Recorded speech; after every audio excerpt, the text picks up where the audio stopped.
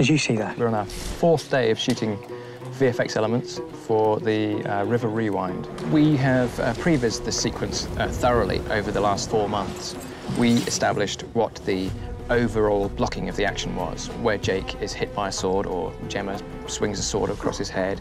All of that was predetermined, and we've come onto the set, and main unit have shot the forward-running action to our blocking, and then we've come on and we are shooting with our camera array. We had like 9 cameras set up, and each time we do a sequence, you have to move the camera, so it's a really, really, really long process. But when you see it, it looks incredible.